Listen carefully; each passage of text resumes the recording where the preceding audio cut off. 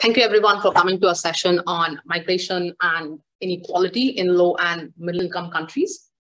We have 4 papers focusing on migration, inequality, environmental conditions, and natural resources in developing countries. This session was sponsored by CWAE, an international section. Without much ado, we're going to get started with Eniola Fasola presenting on distribution policy on social cohesion in South Africa.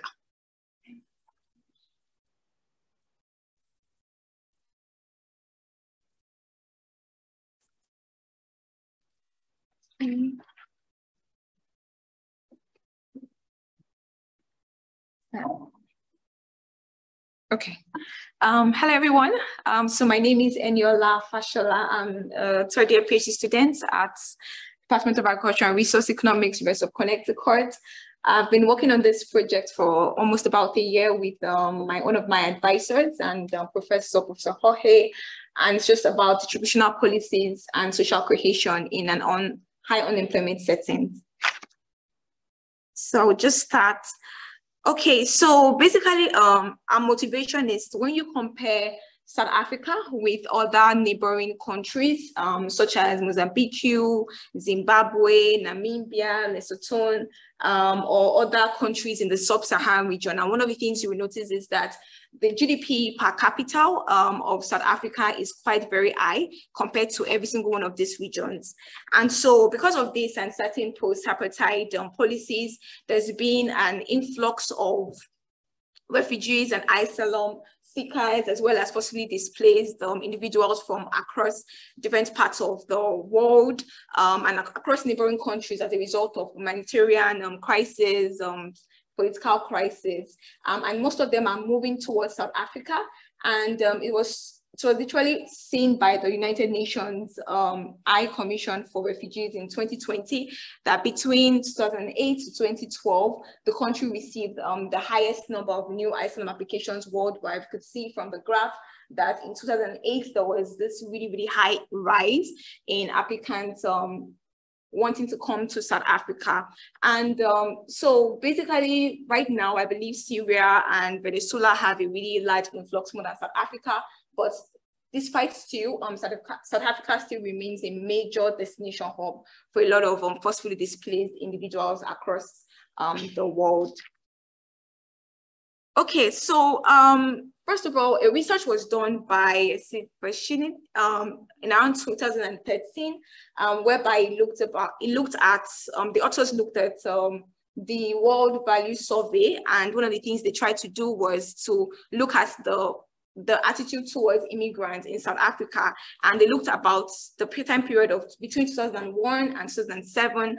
And one of the things they realized that between that time period, there was a decrease in favorable views towards immigrants in South Africa by 10 points, which was about 23% of the total population in South Africa. And so based on our own data set, we used 2 major data sets. But this is the South African Social Attitude Survey.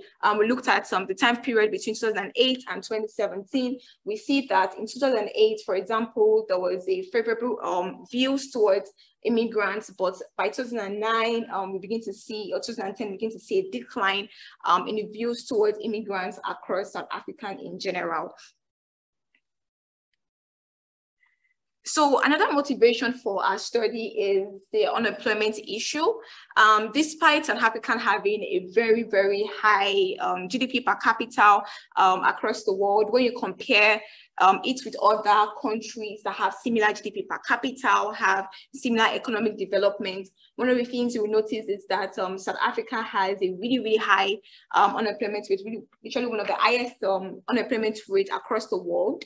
And so basically, when looking at every single one of these things, the influx of refugees, the influx of asylum seekers, the high unemployment rate, one of the questions we try to ask is, could distributional policies such as the cash transfer program promote social cohesion? Could it reduce social conflicts, and could it make the attitude towards immigrants better in general? Since one of the issues is that people are coming in and there is unemployment rate as well. Okay, it's just a quick summary about our study. The question we try to look at the impact of an unconditional cash transfer program, known as the South African Old Age Pension, currently known as Old Age Grant. I'll talk more about that later on. And so our question is that, can the cash transfer policies provide an effective tool to reduce anti-immigration attitude? Could it promote social cohesion? Could it reduce social conflict in a refugee hosting setting, and one with high unemployment rates such as South Africa and other regions? And so how do we do this is that we obtain data sets from, data set is South African social attitude survey, and we focus on Blacks and colored mixed race South Africans. And so basically one of the things that we see is that there is an eligibility criteria for receiving the old age pension, which is by 2010, currently by 2010, once you are about age 60 and above, that's when you are eligible, and there's other criteria, but we say probability of receiving the old age pension continually jump around the age criteria. And so because of this, we employ 40 regression discontinuity design in our approach in this particular study. Okay, so basically the main result is that, I'll talk more about this later on, but the main result is that the old age pension has a positive but literally no significant impact on social cohesion. And we see that the pension increases recipient life satisfaction, meaning that, they have an increase in well-being, increase in income. There's a positive attitude towards racial diversity, but there's really no major impact on attitudes towards immigrants in general. Okay, so a quick thing about the old age pension. So this is actually a really large transfer grant that is given to South African citizens and permanent residents. This is about 1,890 rands every month for older adults. So for example, this is quite large in South Africa because for those that are non-eligible around the same age group, this is about 1.4 to 2 times the amount of median household income for those that are non-eligible around the same age. And so for the eligible rules, first of all, they have to be age 60. By 2010, the age criteria was age 60 and older. They have to be South African citizens. They have to be permanent residents. And also for a particular year, they must not earn more than, if you're single, they must not earn more than 86,000 rands. If they're married, they must not earn more than 172,000 rands. And also there's also a limit to the assets they possess, whether they're single or they're married. Okay, so basically there's a lot of ample literature that has been done about the impact. For example, Esther Duflo looked at the impact on the height and weight of girls, of those that their grandmothers received the old age pension. There's other people also have looked at the impact on labor force participation. There's also been other people that have looked at the impact on mental health, the impact on changes on school enrollments and several other things in general. So one of the things we should know is that the old age pension in South Africa is not the only welfare grant provided by the South African government. We also have the child support and care dependency. We have the foster child grants, the grants in aid, the war veteran grants, the ability grants. But every single one of these particular grants do not meet the eligibility criteria that relates to the old age pension. But in terms of the war veteran grant and the disability grant, one of the things is that they meet this particular criteria in a way, but they cover just a very small percentage of the whole population in general. Okay, so what is really novel about our study? The first thing is that our time horizon, which we look at the time range between 2008 and 2017, enables us to look at the changes in age eligibility that has not been used in previous studies. So for example, in 2007, women were eligible at 60, men were eligible at 65. 2008, women were eligible at 63, women were eligible at 60, men were eligible at 63. 2009, women were eligible at 60, men at 61. but by 2010, everything was standardized to 60. So this was not considered in previous studies, but in our study, we tried to, we incorporated these particular changes. And the second thing is that our outcome focus on something that impacts the society, which has not really been looked at in previous studies. Most have just looked at, how it impacts the beneficiaries or their families. And also, we also looked at, we also implemented the recent development in regression constraint design, whereby other prior studies had not taken into account the fact that the assignment variable or the running variable was discrete in nature, which we looked at also in our study. Okay, so basically, in terms of the role of cash transfer, so why would old age pension, a cash transfer pension, right, reduce xenophobia? One of the reasons we've seen over the years in literature is that a reason for xenophobia or like fear towards immigrants is that there is competition in the labor force. For example, maybe people are thinking of citizens and the permanent residents are thinking the immigrants are coming to steal their jobs or steal the jobs of the natives. So that means that if, for example, people receive cash transfer, for example, cash transfer given to the poor citizens in the country, what could happen is that, I mean, as a result of them having an increase in income, right, they don't really have to struggle a lot in the labor market. This could reduce the negative attitude towards immigrants and could potentially increase social cohesion. A prior work had shown that the old age pension decreased the labor force participation, whereby the men, for example, there was decrease in labor participation for men than women. And so this showed that as a result of people receiving the pension, they are leaving the labor force. So they most likely are not competing for jobs for the immigrants, right? So now the answer is like, okay, do we really see this in our research, right? Is this really what is happening as a result? So other arguments, for example, is that there could be a scenario whereby there is the effects, there's really no effects, right, of the cash transfer, whereby the effect of this large government transfer could be reduced, even if poverty is a main driver. And this was shown in previous studies whereby public support programs have been shown to displace crowd out private support. And several research has shown that those that receive the, okay, thank you. Several research has shown that those that receive the pension, right, receive lower income from their families or children.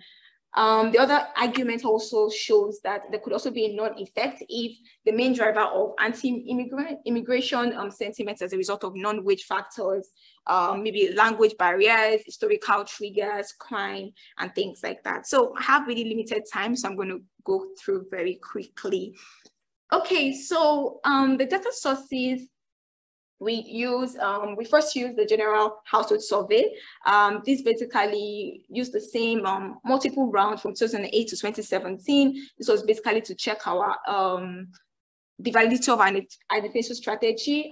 Then we moved to the South African social attitude survey, which was our main data set, whereby we're able to look at various, about 100 variables, grouping them into various dimensions of social cohesion, from attitudes on immigrants, interpersonal trust, satisfaction with government, life satisfaction, preference for racial diversity. This is a similar survey that relates, similar with the World Value Survey, whereby I mentioned social, political, economic values of people.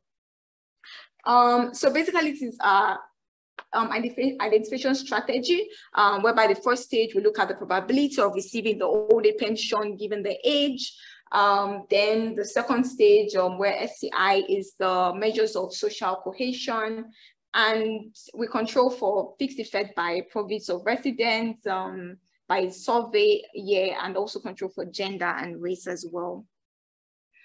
Okay, so first of all, in this particular first stage, one of the things we see, for example, running it across all the several welfare grants, for the old age pension, you see that the probability of receiving the pension as a result, the probability of receiving the pension jumped discontinuously from 0 to 60%, right, at the cutoff.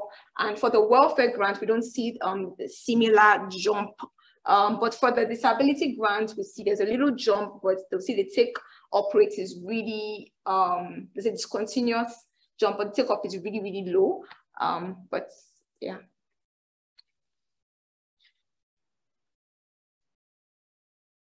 Okay, so the major result we have is, first of all, that the impact of the old age pension on social cohesion, right, small, right, it's not significant.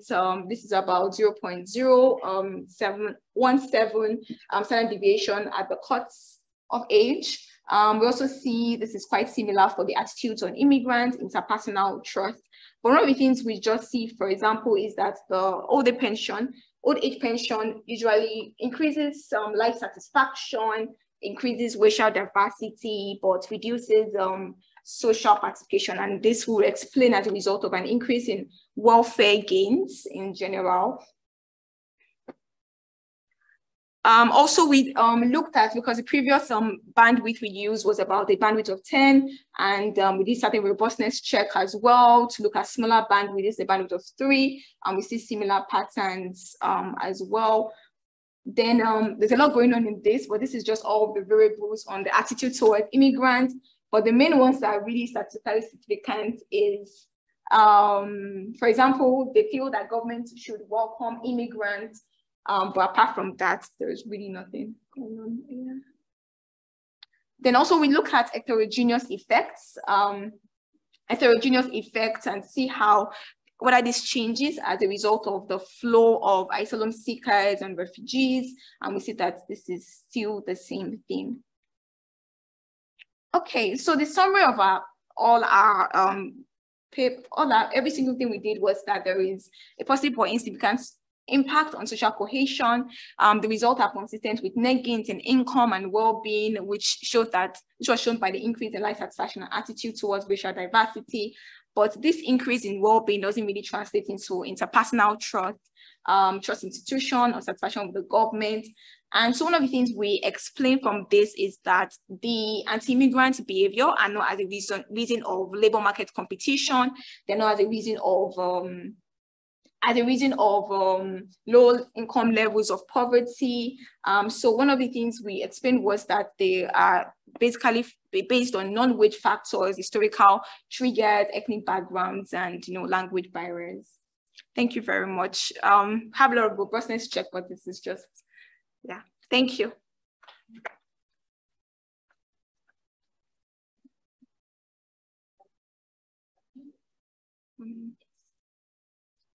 You showed text of the transcript. I was curious, for the 60 and over population that you're interested in, is social cohesion and levels of welcoming immigrants, is it low? Is it high? Is this in that population? Is that something? So it's that's a concern. So yeah, it's something that is a concern. So the attitudes towards immigrants is the same across different ages in South Africa. It's not like it's more towards the youth, but it's across even the older people. May I ask a question? Since you didn't find that significant impacts of this pension program on the attitude towards immigrants, I'm thinking about whether it's possible to discover whether, like, I think most immigrants are not competing with this open. Instead, they're more likely to be competing with their child. So is that possible to assess, like, at the year when their child is, like, after the graduation, or like whether this kind of difference will, provide some significant results on their attitude towards immigrants instead of this kind of, pension program itself? Okay, yes, we can consider it, but one of the things we looked at is the fact that a lot of times research has shown that people, once they receive the cash transfer, they are younger, maybe their children or grandchildren come to live with them because they feel they have money. So there is a sort of influence on those younger ones as well. So, but we can look at what you mentioned. Yeah, thank you for that suggestion.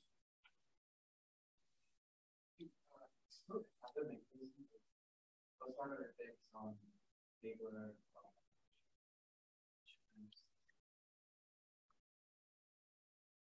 force, or education?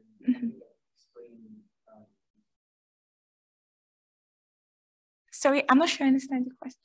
Now, have you looked at like those little mechanisms, like looking at the labor market participation, or these households or children, that might explain. Okay. Effects on attitudes. Okay. More first-order effects on muscle decision. Okay.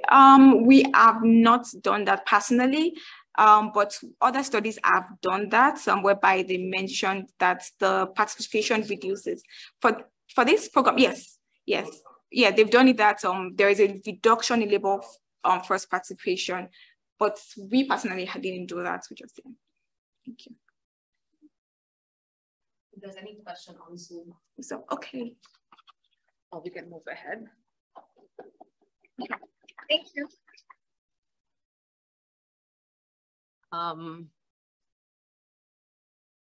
Okay, we can take the other questions at the end of the presentation. So we'll move on with our next presentation. That is by Jimena from Stockholm University, and she'll be talking to us about temperature shocks and migration in El Salvador. Can you habilitate me sharing the screen? Yes, you can share your screen. I cannot do it. You cannot do it. Let me see if I can.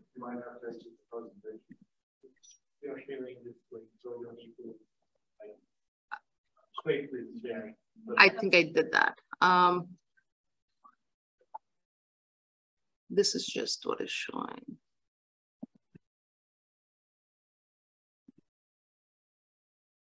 Can you try again, Jimena? Mm-hmm. It says it's disabled for screen sharing for participants. Yeah, try now, please. Okay. Aha. Can you see it? Yes. You're all set. 1 second. Okay, hello everyone. I am Jimena Romero, and I will be presenting responses to temperature shocks, labor markets, and migration decisions in El Salvador. And I would like to start with this graph of the evolution of mean surface temperature in the globe across across 100 years. And as you can see, there has been an increase in the variability and wavelengths of heat in the last years, and it has come along with an increased frequency of extreme weather events around the country, and is felt in different countries, including in El Salvador, that has been subject of 3 extreme droughts in the last 10 years. In 2012, we had a drought that reduced agricultural production by 70%. Between 2014 and 2015, more than 100,000 farmers suffer from another drought. And in 2018, there was a new drought that struck the country before it had even recovered from the previous one. So what we want to study is the response to temperature shock in El Salvador. And we want to measure the effect of extreme temperatures on agricultural production of corn. And we're focusing on corn because it's the major staple crop in the country. In our data, between 80 and 90% of our farmers produce corn, and it's also a major source of calorie intake and production. And we find that there's indeed a negative effect on total production. Second, we look at adjustments through local labor markets and international migration. We find that there is a reduction in the labor demand of agricultural workers and in hourly wages. And we want to look at these adjustments through the lenses of heterogeneous effects by land ownership and access to risk coping mechanisms, such as access to migrant networks and remittances and access to financial markets. Okay. So with this study, we're contributing to 3 major strands on the literature. First, we add to the work on migration responses to weather shocks and natural disasters. And the literature finds usually the negative weather effects, including natural disasters, increased internal migration and immigration. And we bolster this literature by using microdata, which allows us to identify the adjustments farmers and agricultural workers take, especially through the labor market, as a consequence of temperature shocks. And thanks to this, we can identify more fine-grained policy recommendations. Second, we provide evidence on how negative temperature shocks affect agricultural productions in developing countries specifically, and how incomplete markets may pressure households to rely on migration to counterbalance the fall in income. And third, we contribute to the literature on the consequences of climate change and the adaptation strategies used by households, even though we focus mostly in short-term effects and we do not consider long-term strategies. We are providing some evidence on the potential adaptive responses of farmers to increasingly frequent weather events. And we can see here how climate change, which is caused globally, affects households in developing countries that may seek refuge when possible in developed countries. So it is a shared global responsibility. And a little bit of context, by 2017, 30% of the working age individuals in El Salvador were living in the US. So it's a country with a high migration rate. It's a country that is highly vulnerable to weather shocks. As I said, it had 3 major droughts in the last 10 years.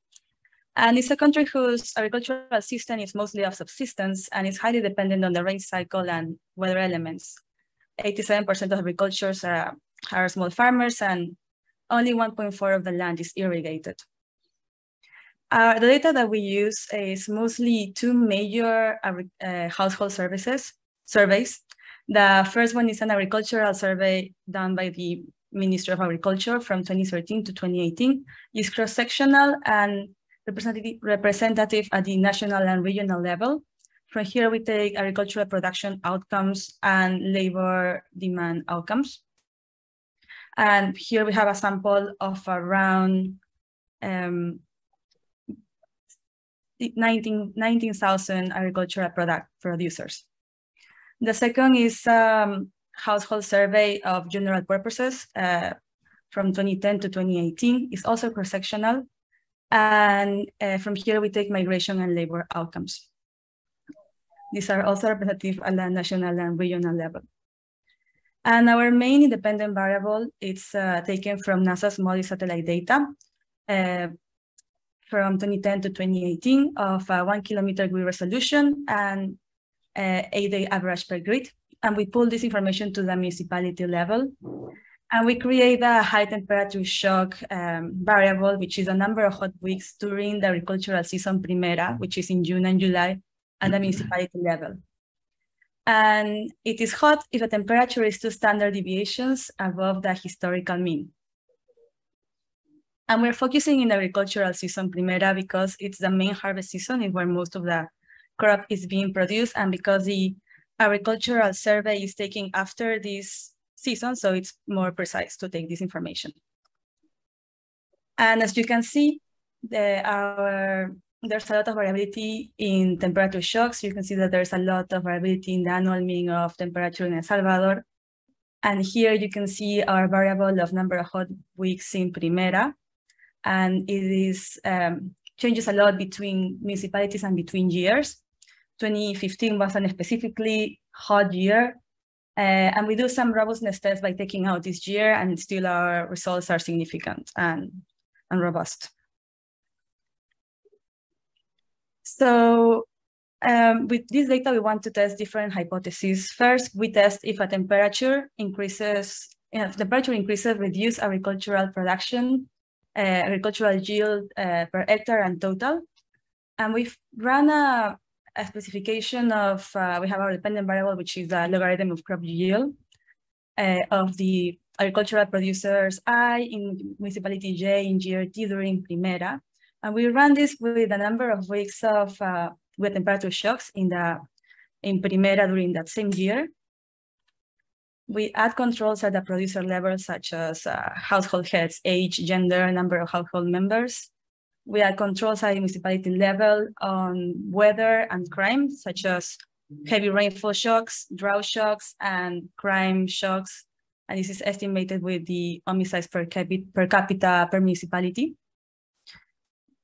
We add municipality fixed effects, year fixed effects, and we also interact municipality conditions with a linear trend, baseline municipality conditions such as poverty, number of proportion of population working in agriculture, immigrants, even elevation.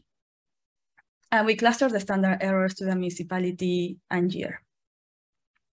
So we indeed find that there is a reduction in agricultural yield of 5.4% per hectare and 2.8% in total production. And this gives some hints that there is also an adjustment through the use of land, which is very similar to what Aragon found in Peru in 2021. Second, we see if given this fall in crop yields, farmers adjust to protect their agricultural profits and smooth consumption. And we do these adjustments through, and these adjustments occur through the labor market. And we find that there's a lower demand for agricultural workers and a substitution between hire and household workers. As you can see, hire workers fall in 2.9% when there's a temperature shock, and there's no effect on household workers.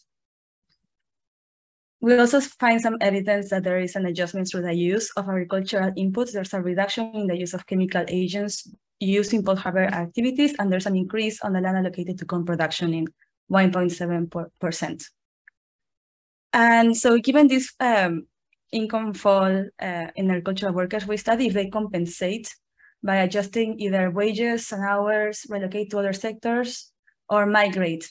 And we do this through the lenses of heterogeneity by land ownership. And this is because landowners are very different to non-landowners. Landowners, they can set the wages, which can work as an insurance mechanism when they are in complete financial markets. And they can substitute the demand of hired workers with domestic laborers. Non-landowners, they will face the demand, they will face the fall in demand and wage offers and may or may not relocate to other sectors more easier. And we find indeed that in non-landowners, there's a fall in the productivity of working, in the probability of working, but there is no evidence of relocation to other agricultural sectors, to other non-agricultural sectors so far. And we see that landowners do experience an increase in working hours and a reduction in hourly wages. Now, we also test if there is try to see if there is an effect through migration. And here we take migration as the probability that a member of the household migrated during the survey year.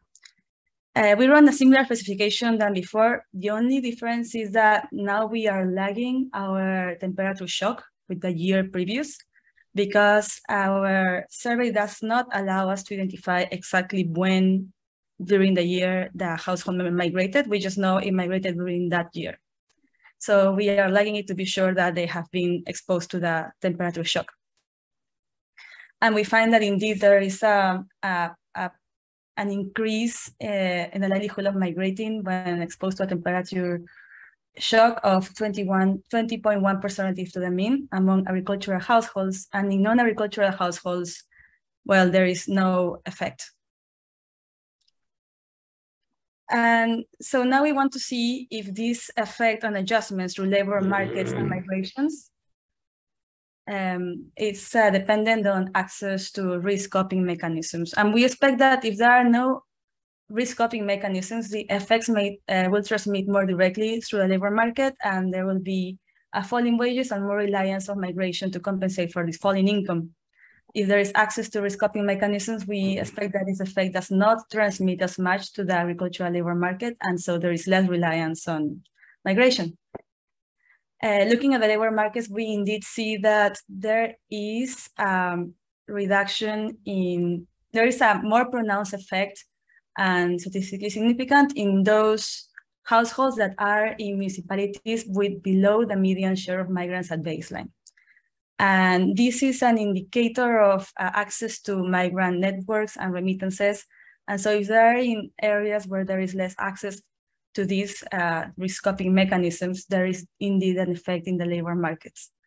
In those households that are above the medium share of migrant populations, we do not see any impact through labor markets, which this may provide some suggestive evidence that there is access to risk coping mechanisms through access to remittances, which allow them to go with a fall in income instead of migrate. Second, we look at the impact of migration, and we found that there is indeed an effect, and the evidence is in line to what we expect. The impact on the livelihood of migration is higher in regions with a lower share of migrants, and therefore remittances, and in municipalities below the median of migration, we found that one additional standard deviation of the shock increases migration by around 26.6%, whereas those that are above the median, so have more access to migrant networks, the effect is lower of 13.8%. And this can suggest that receiving remittances might help to alleviate the negative temperature shock and stay in the place of origin. In addition, we also found that credit-constrained households or households that are in municipality with less access to credit are more likely to migrate. In municipalities below the median on access to credit at baseline, one additional standard deviation of temperature shock increases migration by around 40% relative to the mean, where it's only 11% in municipalities with higher access to credit. And then we just ran a series of robustness tests to see if how robust are our results. We find that we only find effects using the main harvest season Primera, which is what we are expecting. And we also find that it is robust to use in different periods of years.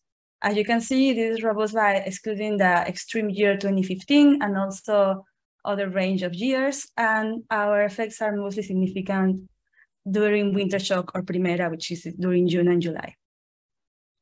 We also make a placebo test and we permutate the temperature shocks 1,000 times, and we find that the effects are very unlikely to occur due to chance.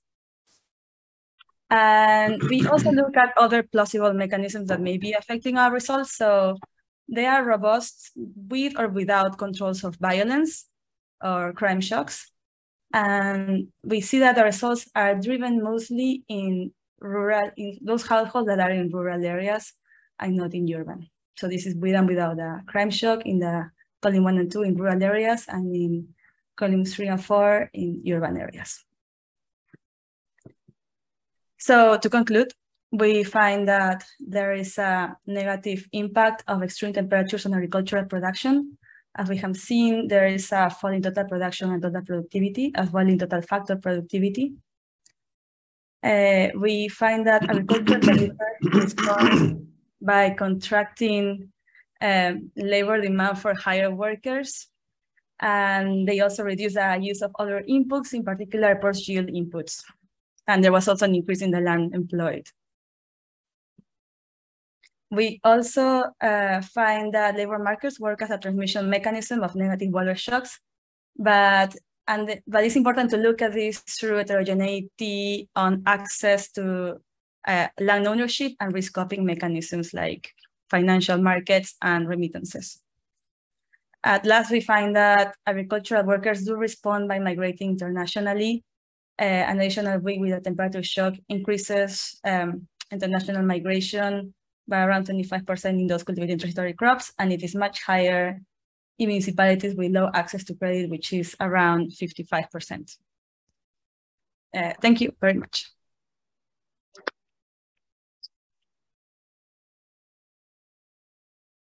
Thank you, Jimena. Are there any questions?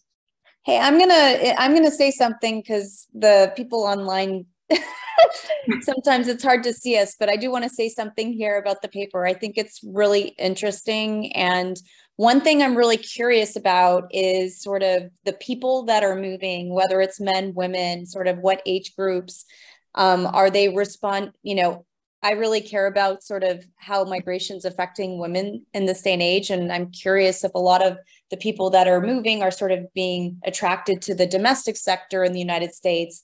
And also it sort of symbolizes not only a loss of TFP because of crop productivity, but potentially a loss of GDP if you have a substantial portion of the labor market sort of leaving El Salvador.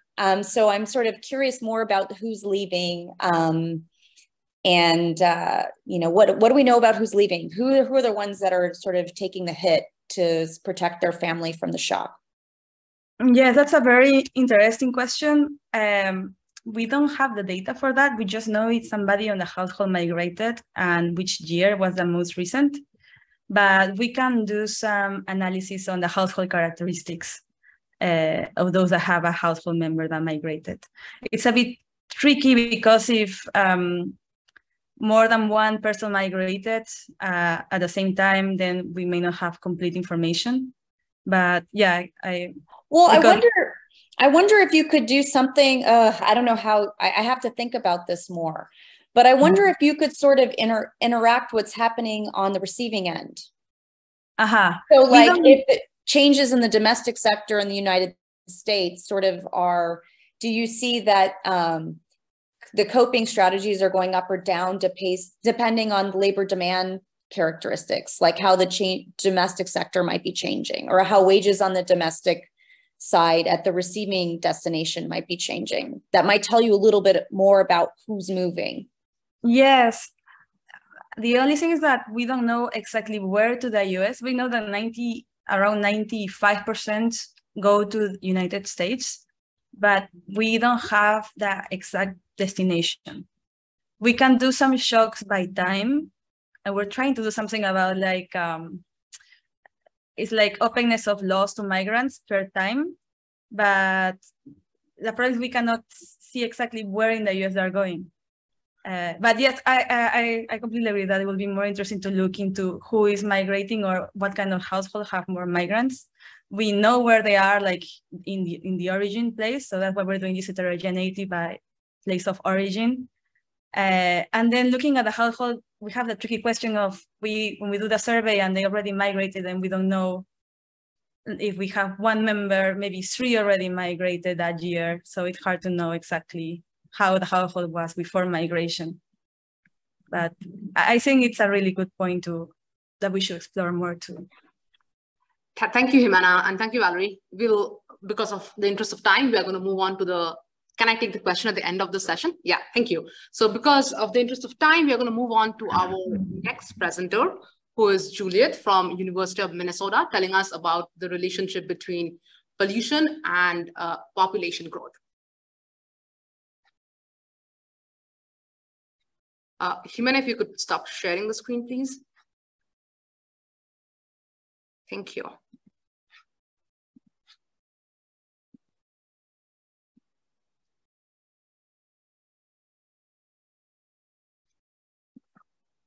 Thank you. So, good morning, everyone. Today I'm presenting a paper as we already mentioned about population growth and environmental quality or environmental damage. And there is an official version of why we started this paper and an unofficial one. So I will start with the unofficial one so that I can introduce my co-authors. So Minoru, we worked together a few years ago at the IDB, and then he knew me, he knew Pablo, who is here seated on the room.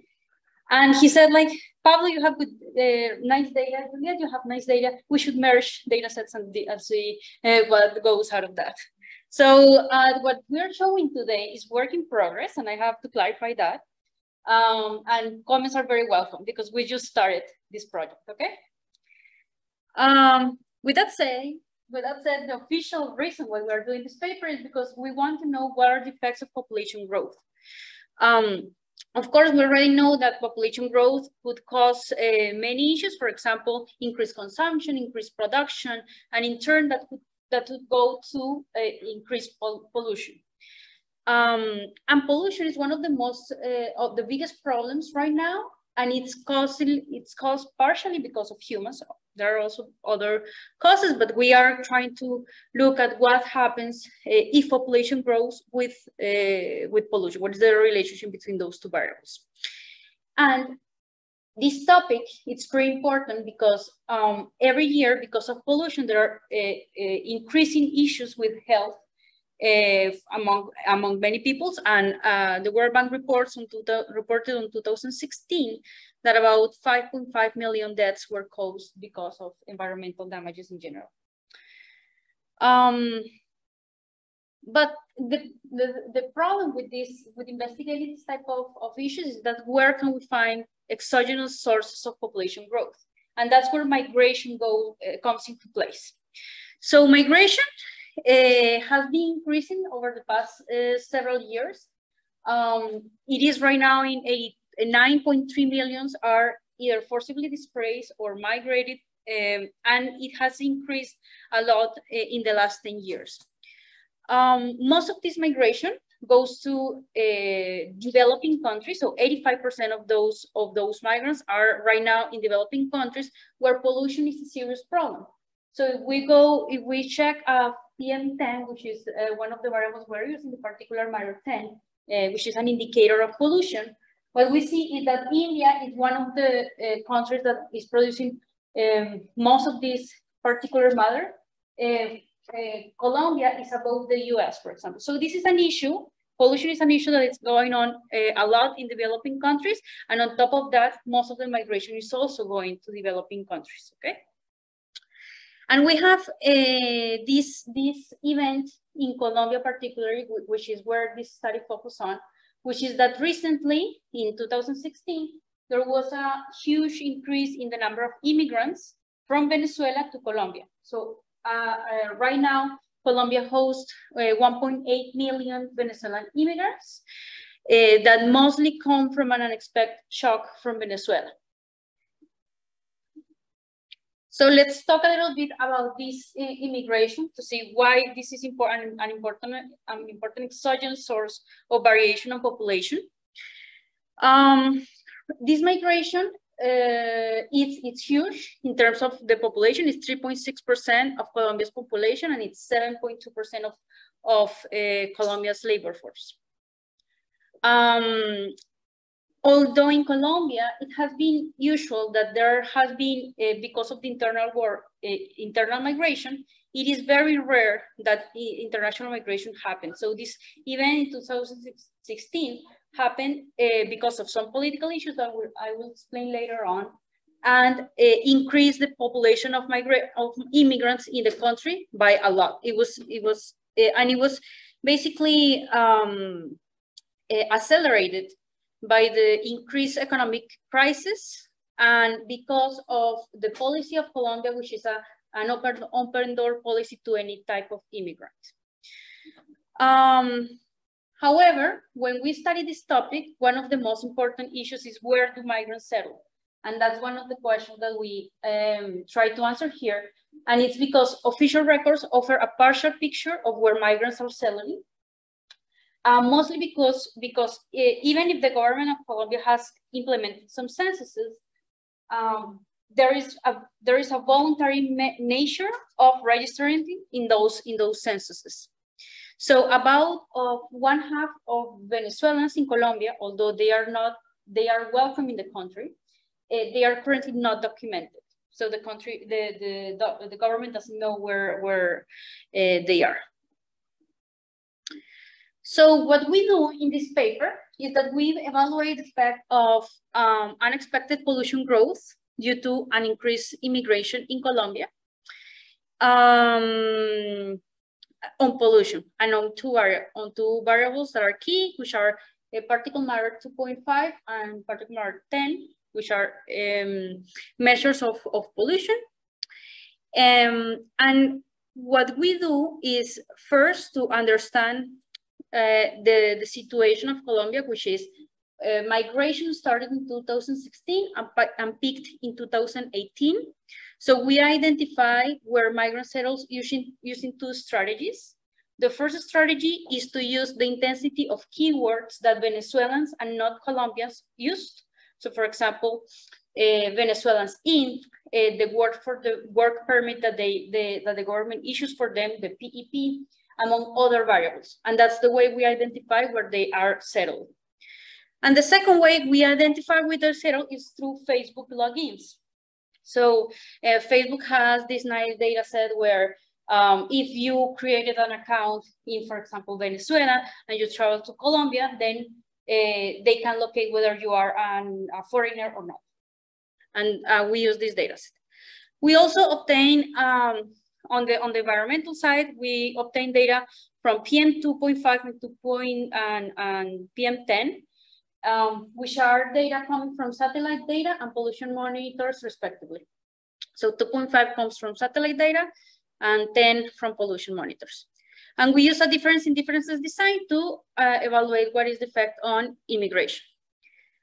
Of course, there is lots of issues with measuring migration and any other variables. So we also use an instrumental variables approach, as the literature usually handles this, which is with that shift share. Our findings, our preliminary findings, I have to say, are the population growth has increased 2.5 between the particular mark 2.5. That often comes from motor combustion, power plant combustion, and industrial places, and the size of the effect is between 0.4 and 1.4% per every 1 percentage point increase in population, in the share population. So that's a pretty high significant effect. We don't find effects on PM10, which often comes from smoke, dust, and dirt. And something that is not here, but this effect of PM 2.5 usually happens where there is more in municipalities with more income or with higher production. Okay, just briefly about the historical events. There are 3 political events associated with increased migration in Colombia, but most of them have to do with a political issue between Colombia and Venezuela. They closed the border, and for a period, this net migration, net migration was around 0, but after 2016 and 2020, there is the first spike of net migration being positive. And then there are 2 other events that also make lots of immigrants from Venezuela go out of their country into Colombia and other countries in South America.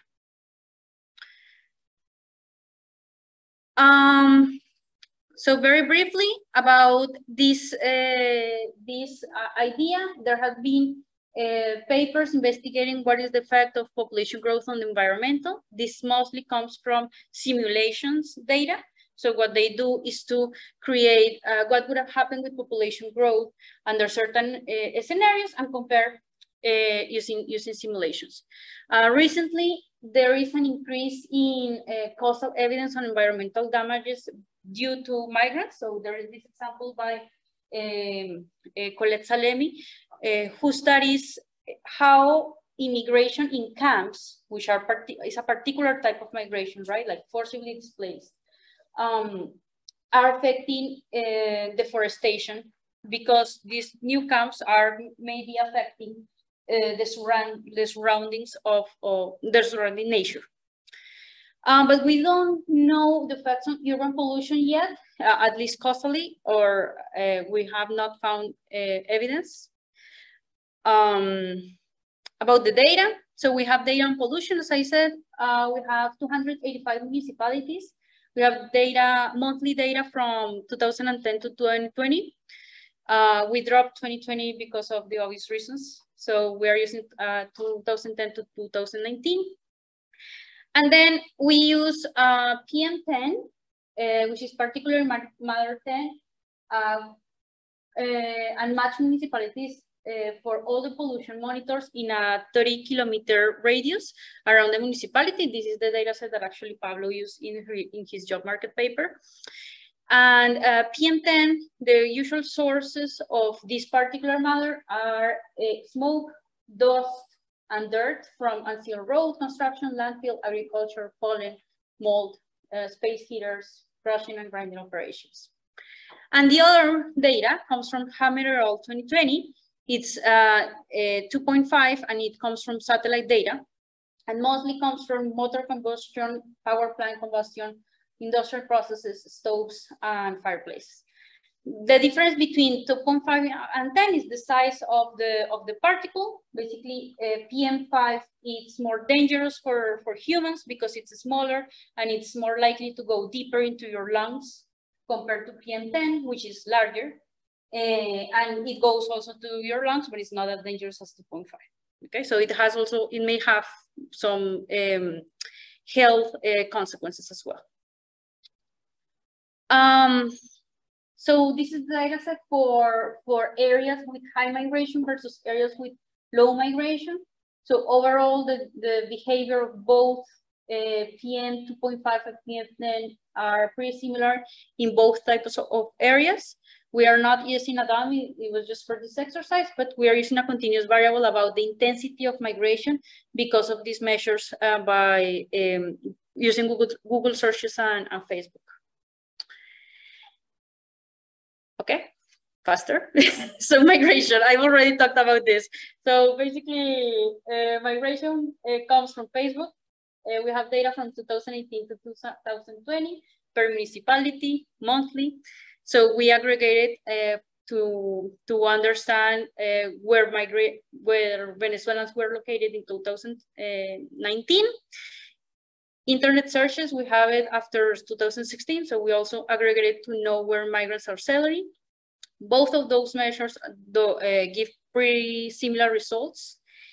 And for robustness checks, we also use household surveys and censuses, but I will go faster. So this is the measure between the share of immigrants according to household surveys and according to Facebook logins. What you find is that Facebook logins captures better migration, the same as internet searches. So overall, while official record says that 1 in 3 Venezuelans are located in Bogota, the capital of Colombia, Facebook says that, this Google searches says that 1 in 5 immigrants are located in Bogota. So that's how you realize that these official records are not capturing the whole territory, but are focusing on big cities, just because this is how household surveys work. Okay, going to the identification strategy, we use a difference in differences approach, where we use PM10 as well as PM 2.5 for each municipality at each month. And we use as an explanatory variable the number of Venezuelan immigrants as a share of the local population. So we interpret this in terms of percentage points. And we control for temperature, rain, and interaction between those two terms, and GDP per capita. The main assumptions, of course, are parallel trends, and that those are not, that there is no reverse causality, reason why we use an IV. There are significant differences between municipalities with high migration versus municipalities with low migration, which is expected and also handled by the difference in differences models and through the IV. Going to the results, we find on the event study that there is no much difference between municipalities with high migration versus municipalities with low migration in terms of changes in pollution. But when we turn into the difference in differences model, we find a small change, thank you, on PM 2.5, but we find nothing for PM 10. When we interact this by GDP per capita, we find that an increase in 1 percentage point in the number of immigrants as a percentage of the population will increase pollution by 4.7%. So that's quite sizable. And then for the IV, there are opposite results, again, positive for 2.5, negative for PM10. And the final remarks before wrapping up. So what we find is that population growth seems to increase PM 2.5, which is, again, the most dangerous pollutant because it is smaller, that often comes for motor combustion. And what we find is that each additional percentage point of growth in population increases these levels by between 0.1 and 1.4%, sorry about that. And there is a larger increase in areas with higher economic activity. We are still working on why there is a negative effect on PM10. But mostly after several robustness checks, we find that PM10 remains stable. It means there is no significant change. But for sure, these are short-term effects, so we are not sure because the immigration happened in 2016, and our data set goes up until 2019, so we're not sure what the long-term effects are. Thank you.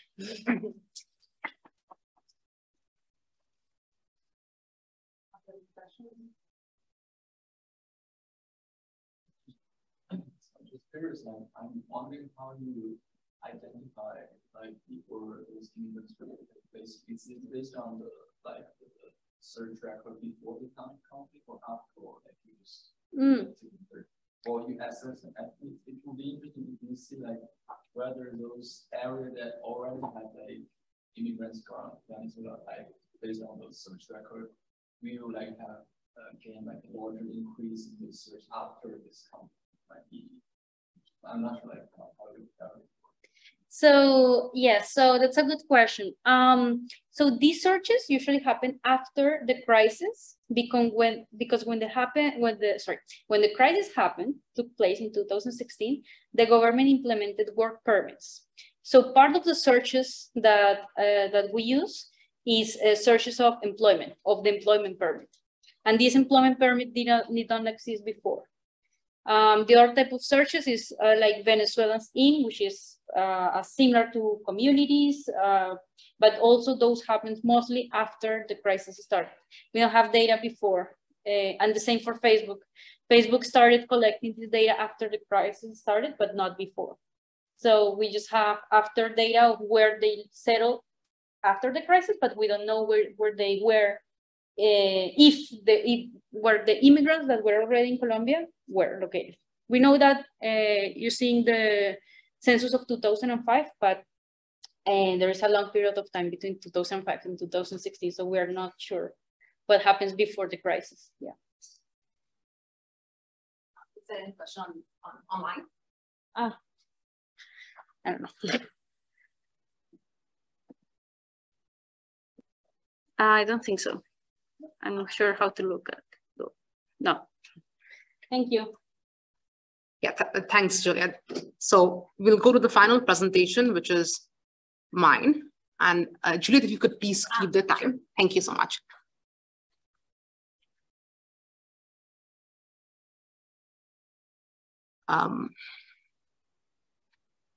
So hi, everyone. So today I'm going to be presenting my work with Valerie Mueller at Arizona State University. This project is looking at resource scrap and child well-being in Zambia. So there, it is documented that resource boom affects economic growth at the aggregate level and also at different levels of geographical resolution and across different sectors in the economy. It has also been documented that resource boom affects income per capita, population growth, employment patterns, and health spending.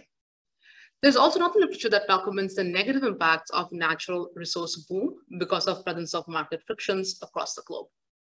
However, the distributional effect of these resource boom across different demographic groups are less studied. To be able to leverage the right policies, it is important to understand what are the distributional effects of such natural resource boom. In this paper, we focus on the copper boom in the 2000s. So if you look at the graph on the left-hand side of the slide, where I plot the international copper prices in US dollars from the year 1990 to 2020. And you see that there's a sharp increase in copper prices after the year 2003. In this paper, we focus on Zambia also for a couple of reasons. Zambia is a country that is heavily based on copper mining, and 60% of the exports from Zambia is copper. And out of the total copper exports in Africa, 70% of them comes from Zambia. Lastly, 45% of Zambia's revenue is attributed to copper mining. With this background in this paper, we focus on adolescent girls, and we particularly ask the question, how did the copper boom in 2000s affected girls between the age of 12 and 18 in this following dimension? We first look at educational outcome, that is how school attendance have been impacted.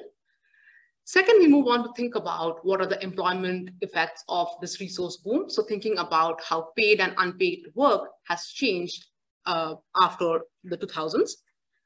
We also look at marriage market among these girls and also whether they're having more children post this resource boom. We also explore the heterogeneity in these outcomes based on a couple of dimensions. The first thing is we look at whether children who are primarily educated, whether they have a different response to this copper boom compared to those that have not. Second, we focus on liquidity constraints.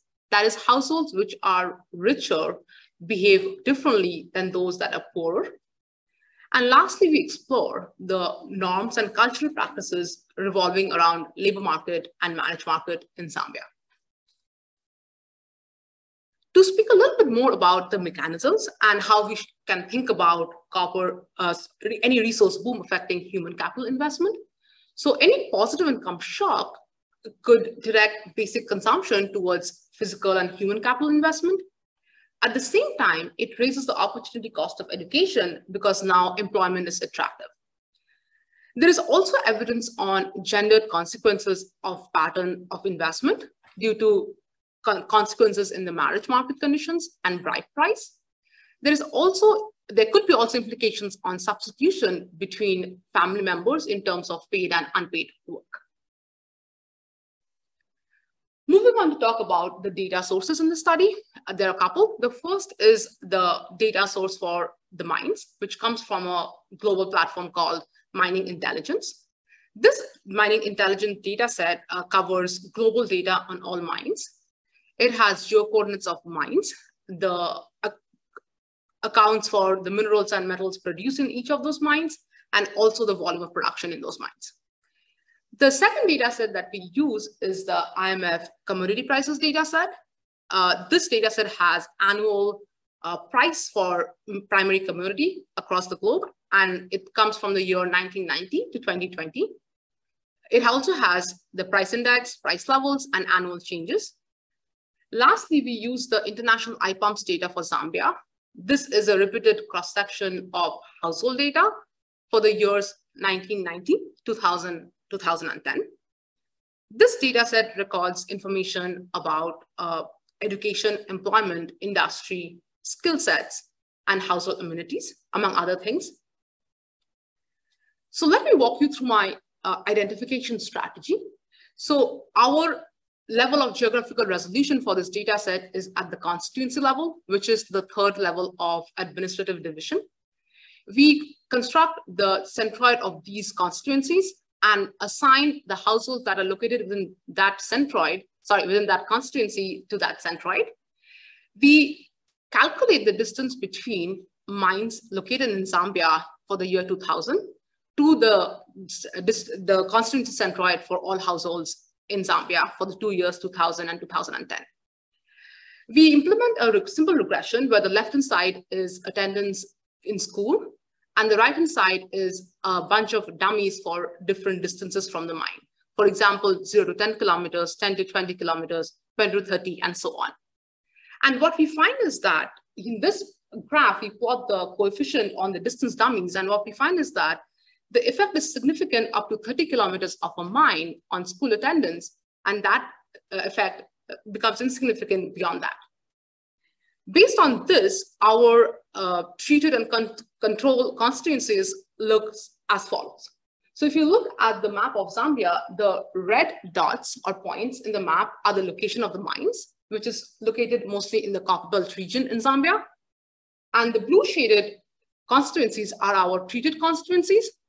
The light green shaded constituencies are within 30 to 100 kilometers of the mine, and they are our control constituencies. The dark green shaded constituencies are our, we use that to do sensitivity analysis as a secondary control group. And the gray shaded part of Zambia is outside our study sample. Moving on to talk a little bit about how the sample looks like. So we focus on adolescent girls between the age of 12 and 18. Among these girls, around 60 to 80% of them attend school. They are also involved in paid and unpaid labor. Around 2 to 3% of them do paid work, whereas around 5% of them are engaged in unpaid work. There's also around 2 to 3% of these girls getting married. To talk a little bit about the households to which these girls belong, the proportion of working adults who are married in this household is around 60 to 64%. The dependency ratio, which is the ratio of number of kids below the age 12, plus the number of seniors above age 65, divided by the total number of working population, that is the age between 19 and 64. That ratio is around 1 for both the rounds. The unemployment rate in these constituencies are around 10%. Around 20 to 24% of these employed individuals work in the manufacturing sector. Around 48 to 49% of them are in the services. The rest are working in some other industry or in agriculture. Among these working adults, there are around 50% of them primarily educated. Moving on to talk about my empirical specification. So we use a definitive specification. Let me walk you through my specification. On the left-hand side, the dependent variable is an indicator for whether the girl attends school or not.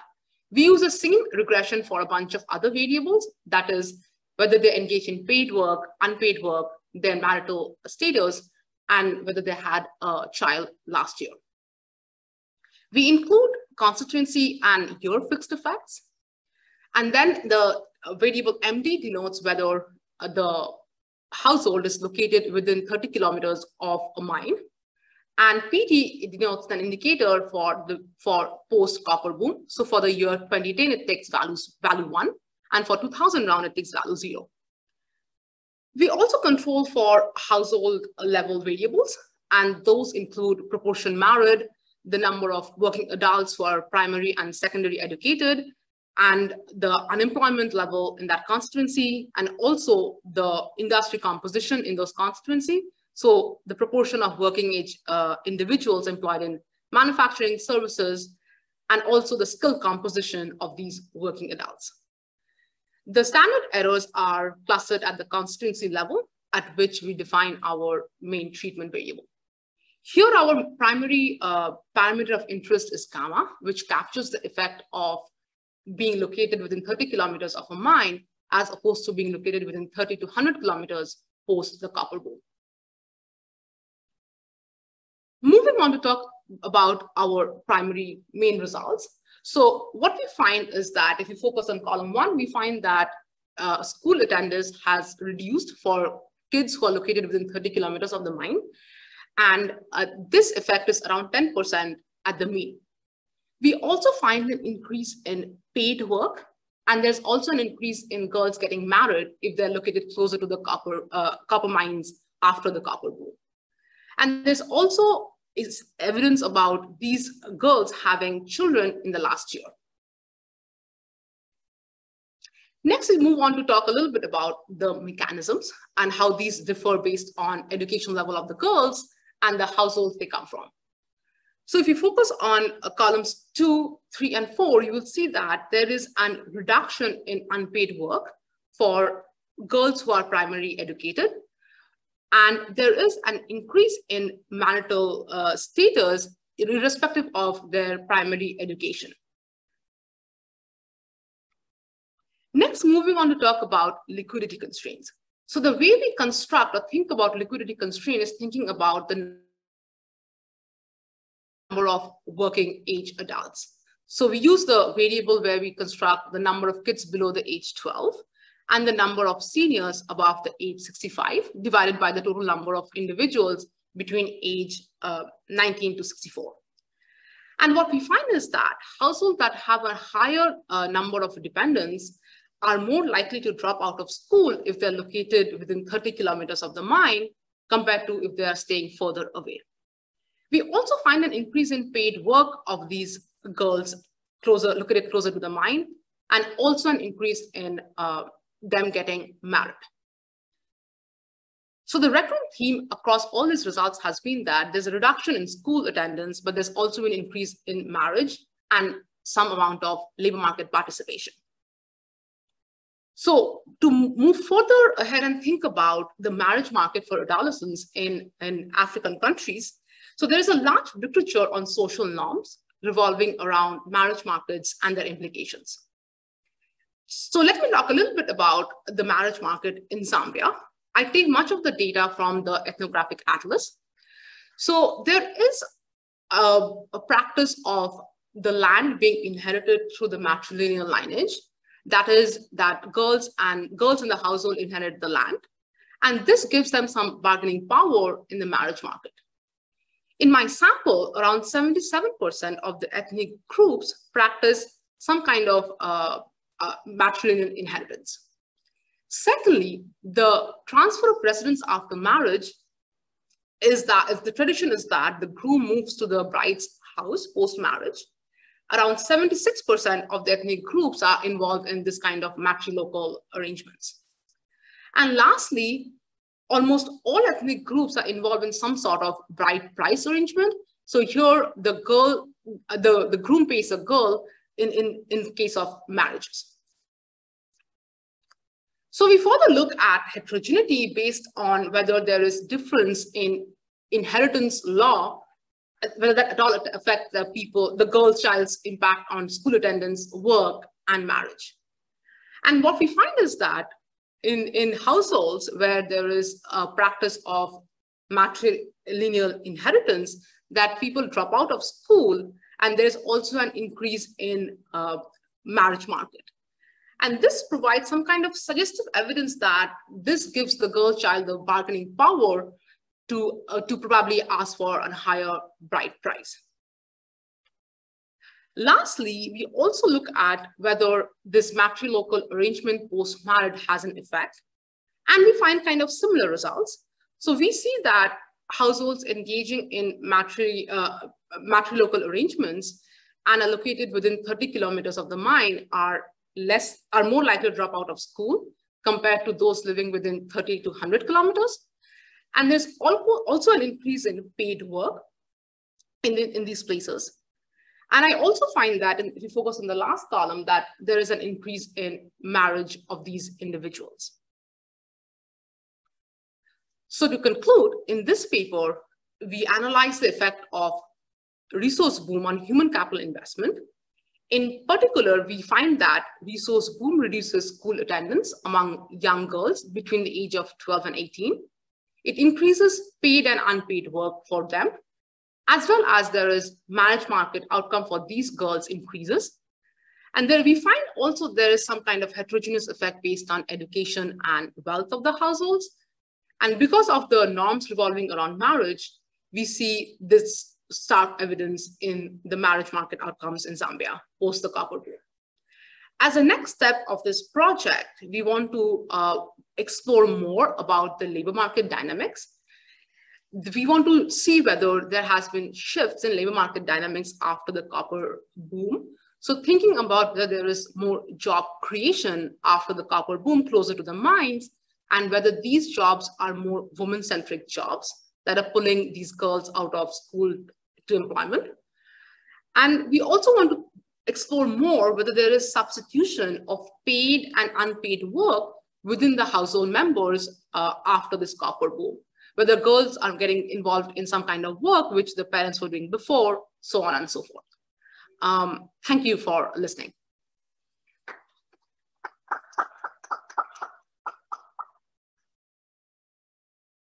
Yeah.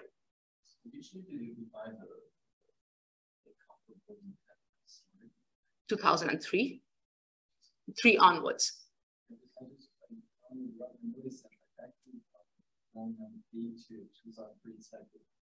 Copper price has been declining in this section. So it's like exactly the year it starts, right? Isn't that like too early before? So that's an excellent point. So the thing is, my survey data is from 2000 and 2010. So if you look at the price difference between 2000 and 2010, you will find an increase in the copper prices. So if you look at the people's response for 2010, that is after the copper price has increased. Does that make sense? Yeah, but like if you define that like the turning point at 2003, I think all like the behavior change at the farm level or like household level must be after they observe there's like I mean, at the year 2003, I don't think they observed this. Because, like, if we look back to the data, we can have it starts at after 2003. But I think at that point, no one is expecting this kind of thing. I mean, so is your result like really sensitive to the year you choose? The short answer is not, because I observed the people in 2010. So even if I think, you can think of the price change between 2000 and 2010. So if you take the difference of copper prices in 2010 and 2000, there's a sharp increase. So even if I say that copper prices started increasing from 2003, there's a gradual increase, but I don't observe the sample in 2003, if that makes sense. Yeah. Is there any other events like international that happened like during this period before that might also have the regional conflicts in sub-Saharan Africa? That's a very interesting point. This is a very much work in progress, and we are going to think about that. But at the moment, we have constituency fixed effects, which takes somewhat into account if there's any kind of conflict at the constituency level. But we have not really explored deep into whether there's some kind of other conflicts that is leading to these results. But yeah, thank you for your suggestion. Yeah. So I am using, so we have data for 2 rounds, 2000 and 2010, and we are basically using the post variable, which takes values 1 after the copper boom. We could technically substitute that for prices, which would be the same thing technically, just would have a different interpretation for the coefficient. You have that one treatment for 1 is 30 kilometers within the month. Yeah. But so that is just the distance from the mine. Yes. So it's the prices. So you're saying that the closer you're distant, if you're within 30 kilometers radius, then you're treated kind of in the treatment. So it's the classic defender framework. So we are comparing the people who are located within 30 kilometers of the mine with 30 to 100 pre and post boom, copper boom. And that pre and post copper boom is basically taking into account the price difference for the households that were surveyed in 2000 as compared to the households that were surveyed in 2010. I was just wondering, yeah, use the price and use like some sort of a share mechanism where we use the national the export price and then use so that's an extra variation that you can exploit. But I guess you have only 2 time periods. Yeah, actually, yeah, that's a great suggestion, and I think you answered the question. The main downside is we have 2 survey rounds, so it's a little hard to use that strategy. Yeah. I'm a little concerned about the calculation of the kind of who's in the treatment group and out, and the uncertainty around it. So the IPUMS is just giving you like some kind of municipality of residence, or it's not giving you a GIS coordinate for the house. They're not. So you have the province, then you have the municipalities, then you have the constituency. So the best we could have done is the constituency centroid and mapping to the households. Yeah, those are not the perfect measures, but you can still think of households that are located close enough to constituencies that are closer to the mine, as opposed to those that are further away. Yeah, we can also do, I'm sorry, go ahead. I mean, you're potentially comparing people who is, someone potentially could be in the treatment group and farther away from a mine than somebody in the control. I mean, because it's just the nature of the data you have, you can't really. So, I mean, one thing I think that would be, and I'm guessing that if you get a referee on this, they're going to be concerned about this as well. So one kind of way of trying to think about this is just dealing with through the standard errors and through kind of simulating a little bit of the that potential problem, because it's going to just depend on the nature of the data and where those, constituencies are and how far they are from the lines and, where the kind of households might be.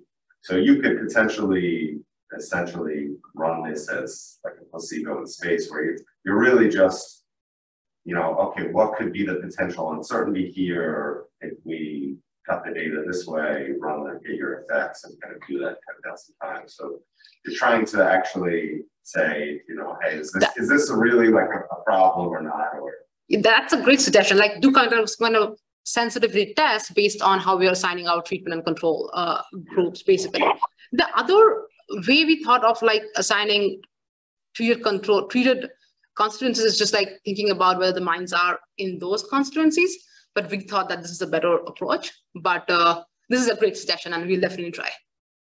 Thank you. Are there more than 2 mines in a constituency?